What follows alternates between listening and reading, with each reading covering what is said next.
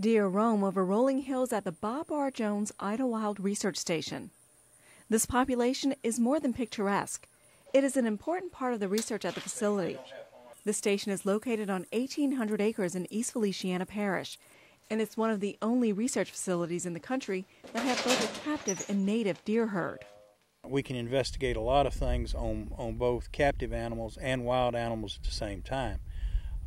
Things like food preferences, things like disease control, things like improved genetics. The setting also allows for research on a variety of other wildlife, including ground nesting birds.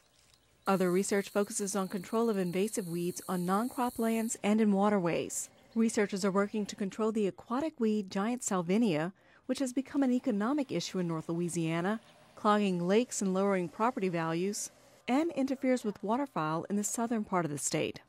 Efforts also are underway to control non-native terrestrial weeds such as Chinese privet and Chinese tallow trees. They're pushing the native plants out of their niches. We're trying to come up with control programs to, if not stop them cold, at least limit their spread. Work in the early days of the station centered on fruit crop research, which to a smaller extent still remains with 50 acres devoted to peach breeding and blueberry studies. But the station has evolved into a center for wildlife and weed research, making it a unique and important part of the LSU AgCenter.